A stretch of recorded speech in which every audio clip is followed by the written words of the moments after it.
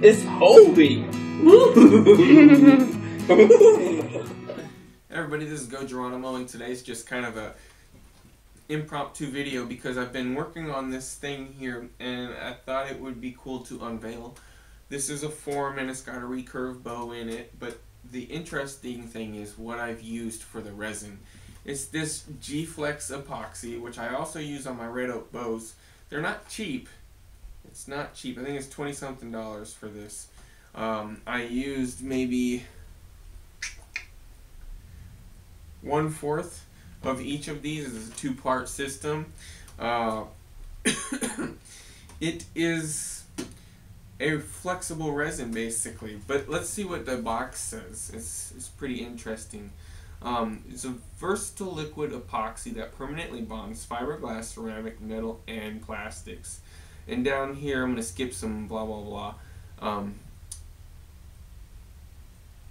Marine grade glue that can be accurately mixed in batches with a simple 1-to-1. So it's saying it's a simple product. That's another intriguing thing that I like. G-Flex 650 adheres tenaciously to resinous woods and difficult to glue hardwoods. G-Flex even bonds to wet woods. I mean, wow. So it's got a 45-minute pot life with a 75-minute room temperature working time. And then it says it's fully cured in about 7 to 10 hours and faster when it's you use temperature, like some type of a heat. I just put it in one of my small bathrooms we don't use very often with a room heater and kept it at about 90 degrees in there. But I wanted to share this with you because, hey, I don't know for sure if it'll work. And this is only my second bow I've ever tried to put in this form here. I make a lot of wood bows and have not really made a recurve fiberglass bow yet successfully. I've used bow grip once and it didn't work out very great for me. I'm sure it wasn't the product's fault. I'm sure it was user error, but nevertheless, it didn't pan out. So, let's see what this one did.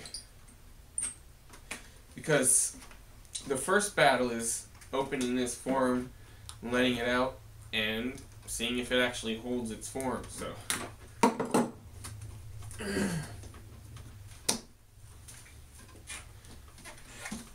I will not bore you with this portion. We'll cut back to where I'm about to actually pull it off of this form, okay? Alright, so the only thing holding this thing on here now is this clamp. Sorry, I got a little scratchy throat today. But this bow basically was just a proof of concept. Basically, I wanted to know if G-Flex would work, so there's no specific limb widths or any thicknesses that I tried to put together to make a specific weight. I just threw a couple of limbs on here that I made myself, and I wanted to see if it would work. So really don't know what the outcome is going to be of the bow itself, but I'm going to go ahead and finish this bow, and then when I have it out to shoot, I will let you guys know if it worked or not. It may not even get to that point. I don't know. It may fail as soon as I lick this off.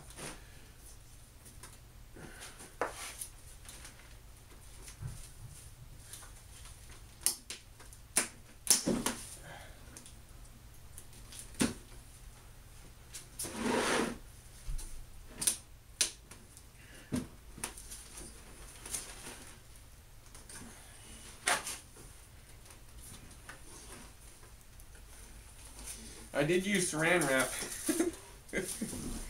but it seems to have stuck anyways. Alright.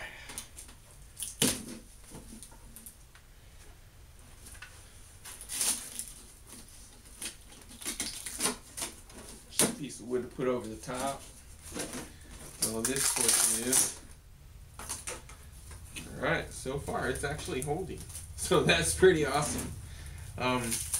like I said, I want to put it together, finish it up, string it up, and shoot it. If all of that happens well, I'll let you know and I'll show you.